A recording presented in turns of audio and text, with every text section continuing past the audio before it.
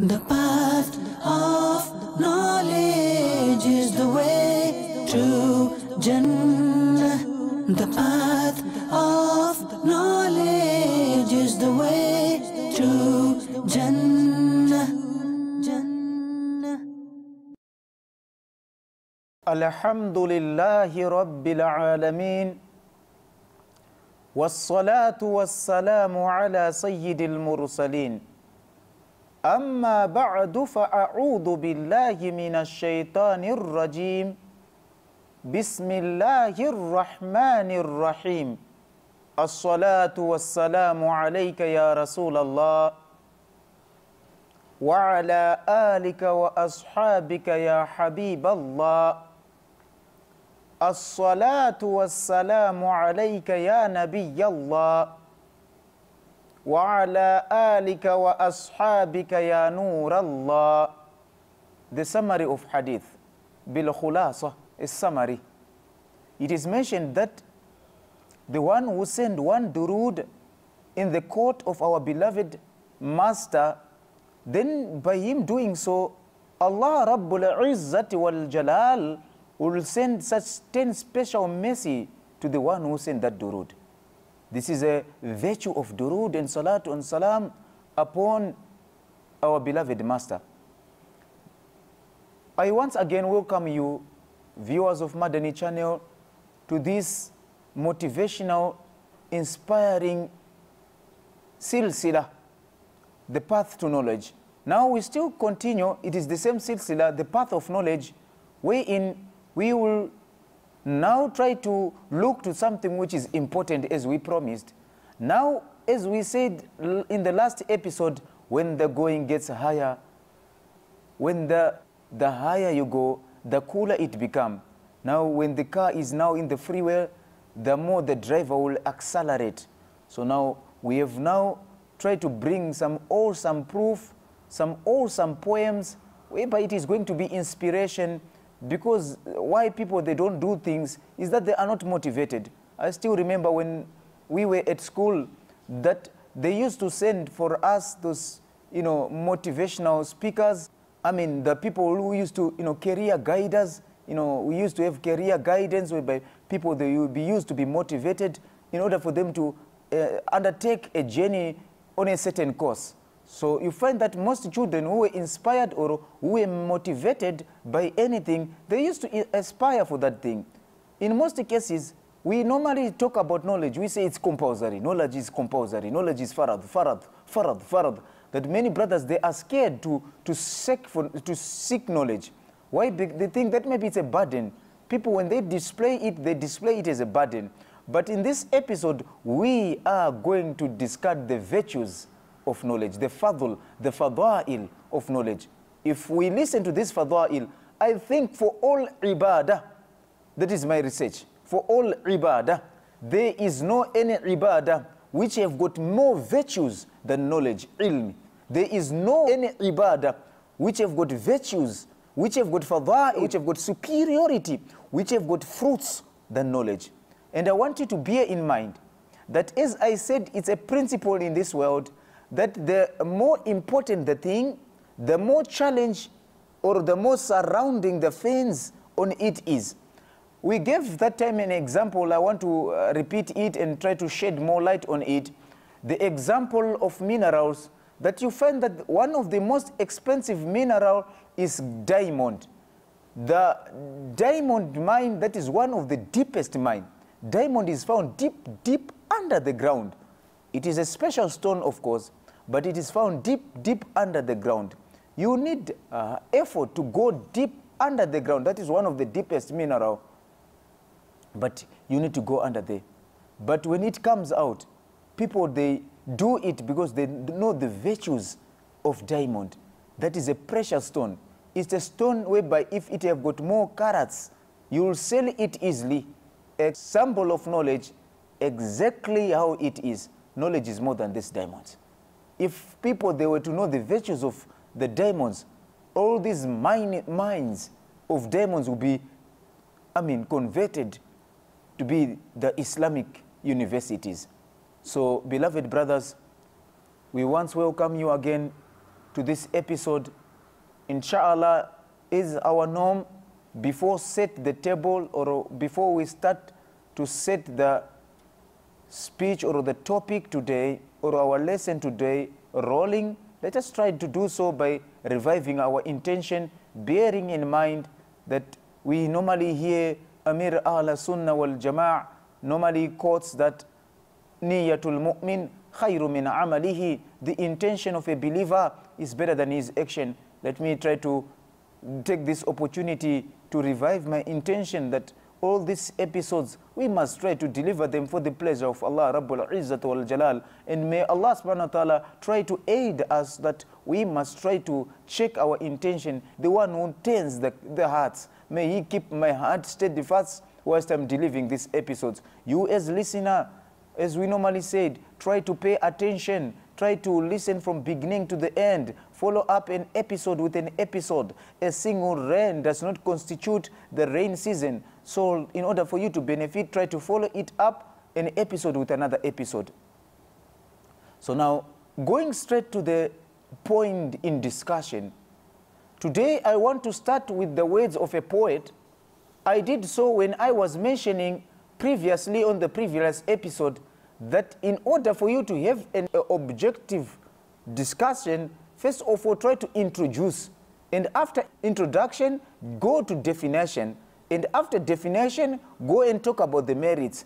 We are doing so because this is a golden principle.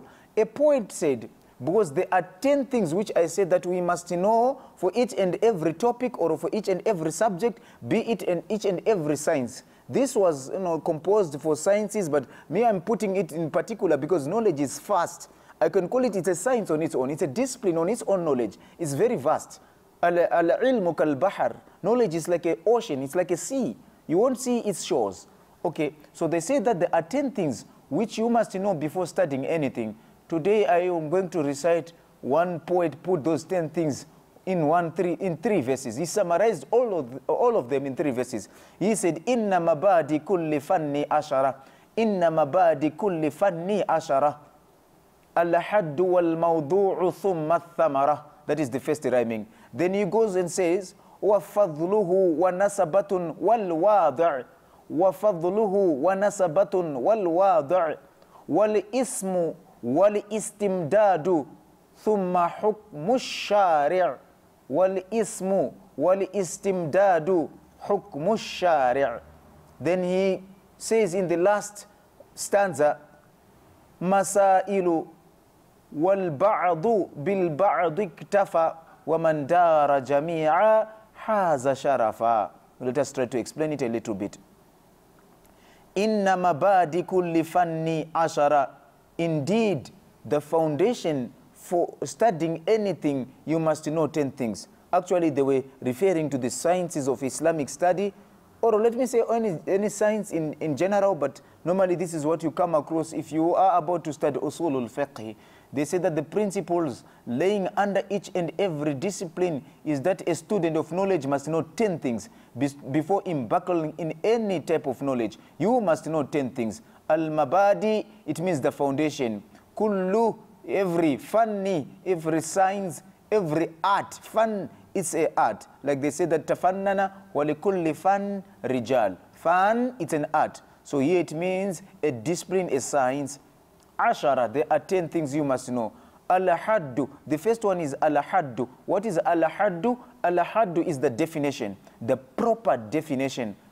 We did that in the previous episode. I'm not going to repeat. We did give the proper definition of what is ilm, what is knowledge. Okay, then from there, wal-mawdu'u. Mawdu'u, it means the subject matter of that science. Okay, the subject matter of what you are about to study, the subject matter of it. That is al-mawdu'u. What is it concerning? Then after al-mawdu'u, then we say that thumma thamara. Then after that, a thamara is the fruit.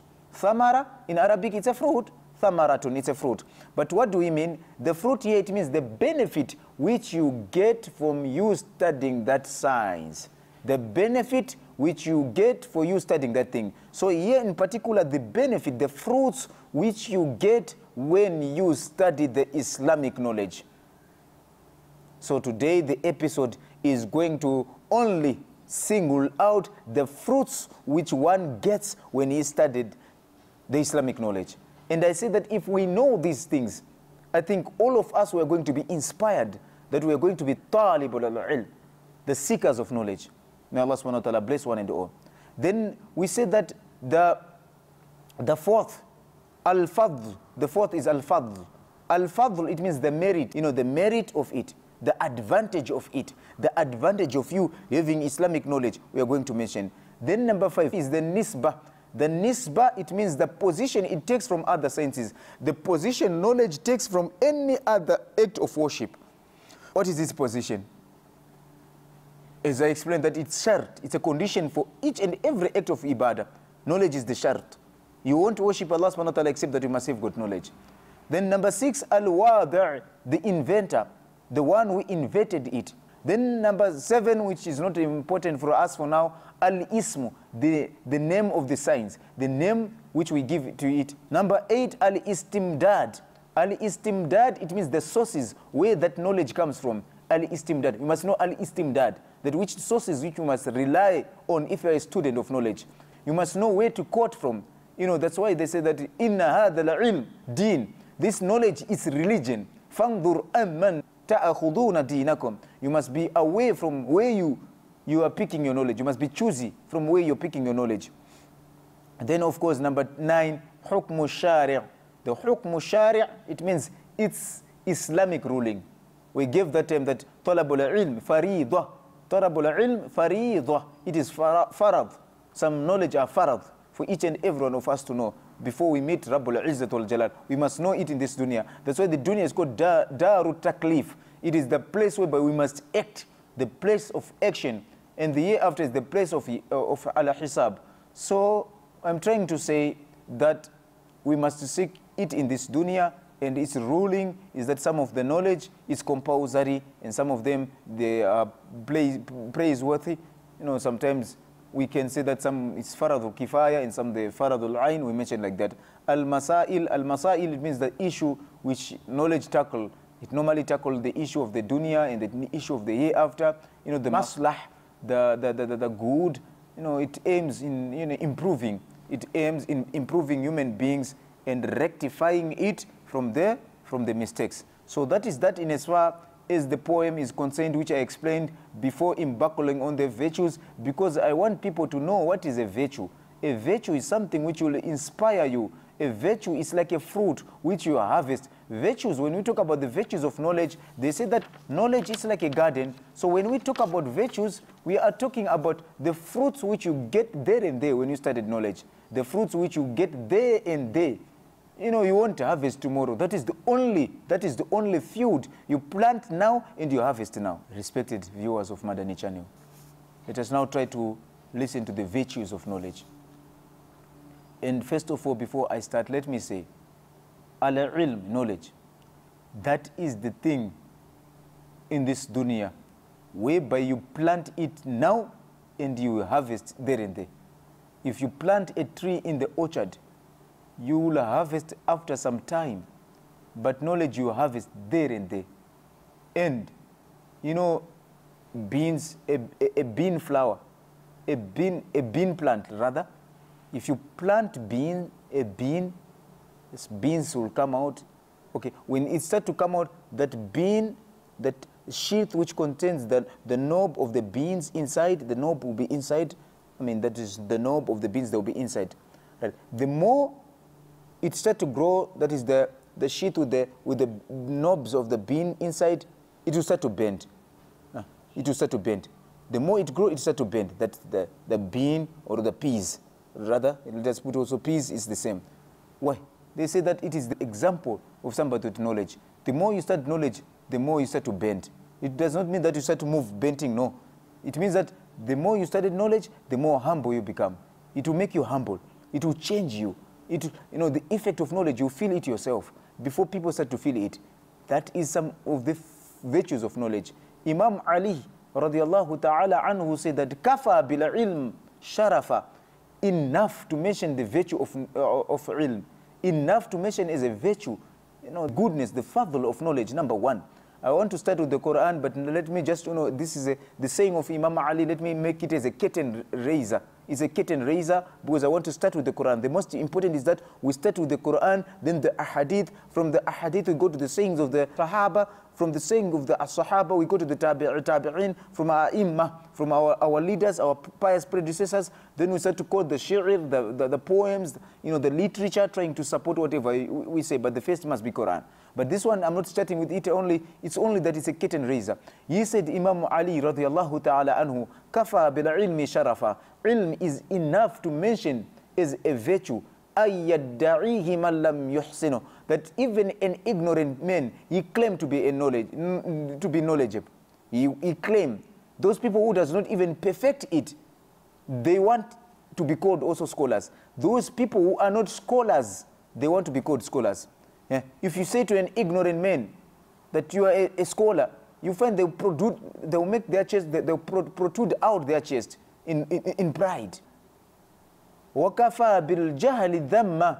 It's sufficient enough to mention ignorance, that it is despised. أَيَّتَبَرَّأَ مَنْ كَانَ فِيهِ.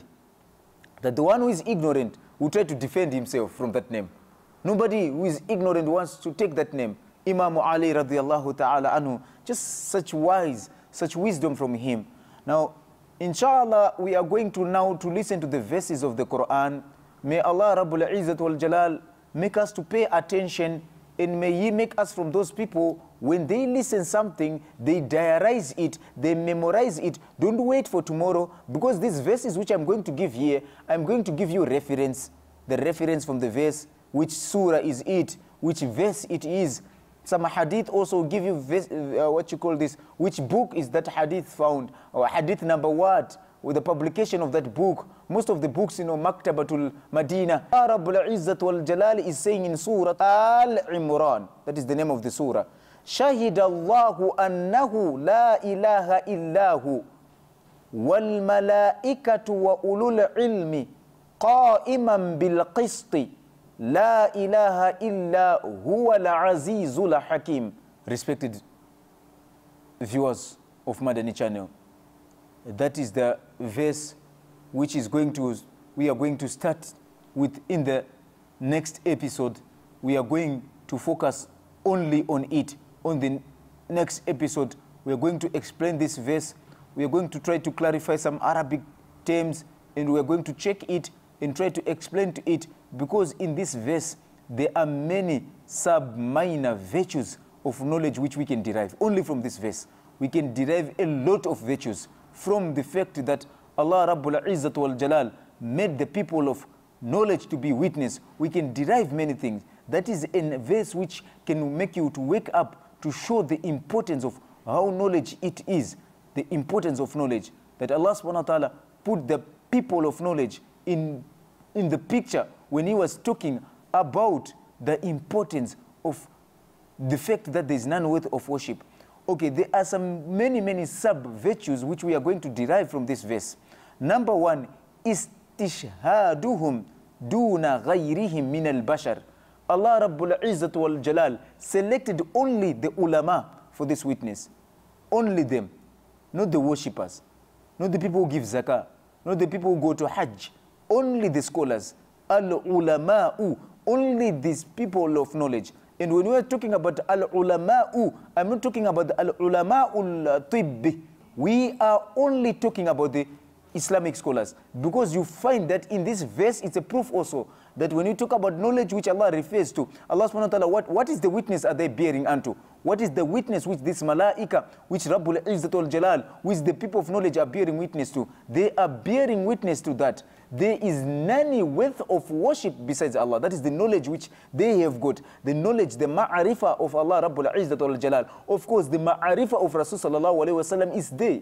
Al-Muqaddar, it's mafhum. Because we know that the kalima indana, according to us, Al-Sunnah wal-Jama'ah, we all the Muslim, bil-ijma', it's La ilaha illallahu Muhammadu Rasulullah sallallahu ta'ala alayhi wa sallam. With this part of the verse, we are going to stop there. Inshallah, in the next episode, we are going to start exactly with this verse, because I'm not yet done in explaining and expounding what this verse contains for the students of knowledge, what this verse contains for those who aspire to be the students of knowledge. It is my wish that starting from now, that all of the viewers of Madani Channel, if we become the students, the journey of 1,000 miles, it starts with one step.